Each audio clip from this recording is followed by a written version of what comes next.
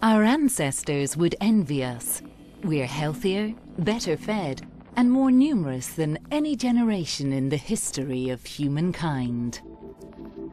But we exist in an ever-changing world.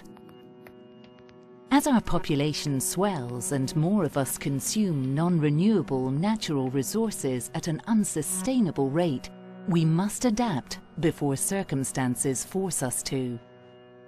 We must move forward. But first, it's important to understand how we got where we are today. In 1798, Thomas Malthus was the first person to meaningfully articulate our fears about population growth. The power of population, he wrote, is indefinitely greater than the power in the earth to produce subsistence for man.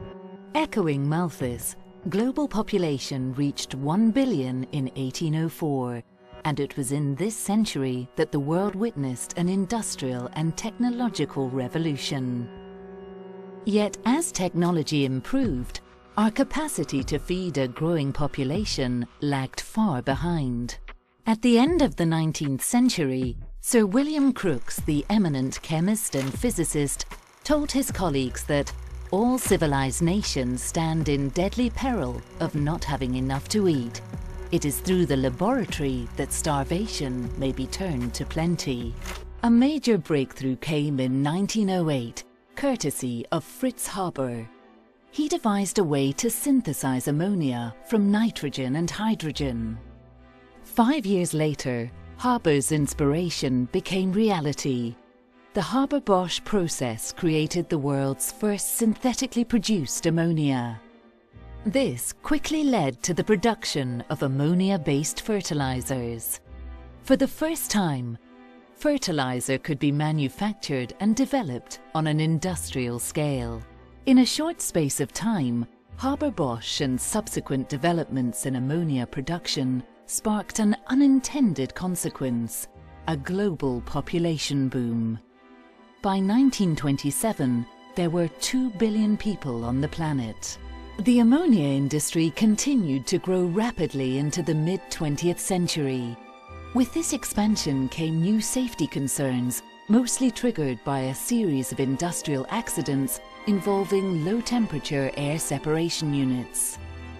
In the late 1950s, the American Institute of Chemical Engineers initiated a series of symposia on safety in air and ammonia plants. In a few short years, the industry overcame most of the safety hazards in air separation plants.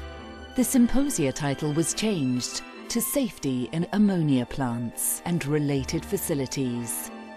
Then, in the late 1960s, the modern ammonia industry was born. At ICI in Billingham, Kellogg built 3 of the world's first single-stream 1,000 ton per day ammonia plants. At the same time, ICI started to develop the procedures for hazard and operability studies known as HAZOPs. One small step for man, one giant leap for mankind. As man set foot on the moon, population growth back on Earth showed no signs of abating. By 1974, there were 4 billion of us on Earth. In the same year, a serious process safety incident at Flixborough, UK, shocked the chemical industry. The Flixborough disaster prompted the wider chemical industry to adopt ICI's in-house safety procedures. The 1970s and 80s also saw the dawn of the digital revolution. Ammonia manufacturing technology continued to develop as plant capacities increased and efficiencies improved, powered by computerized design and optimization. But by the mid-80s, scientists had discovered a gap in the ozone layer, leading to growing environmental concerns. This resulted in years of debate on how to reduce the size of the ozone hole. A decade later, attendees at the 1997 Kyoto summit tried, and in the estimation of many, failed to make climate change the top international priority. 2 years after Kyoto, world population reached 6 billion. As the new millennium dawned, a new consciousness arose. Green technology and sustainable energy became part of everyday social and political dialogue. Within the ammonia industry, producers were gearing up to meet increased demand while growing ever more efficient. The world's largest and most advanced ammonia plant, SAFCO 4, was commissioned. Meanwhile, academics, including the late chemistry Nobel laureate Professor Richard E. Smalley, laid out the top 10 problems facing humanity in the first half of the new century, placing energy, water, and food at the top of the list. Technology and politics have made bioethanol and biodiesel a reality to the detriment of our food supply. In 2008, food shortages everywhere from Indonesia to Mexico brought the ethics of using valuable crops as a fuel source into question. To have any hope of feeding current and future generations, we must strike a balance between technological advancement and ecological impact, and it won't be easy.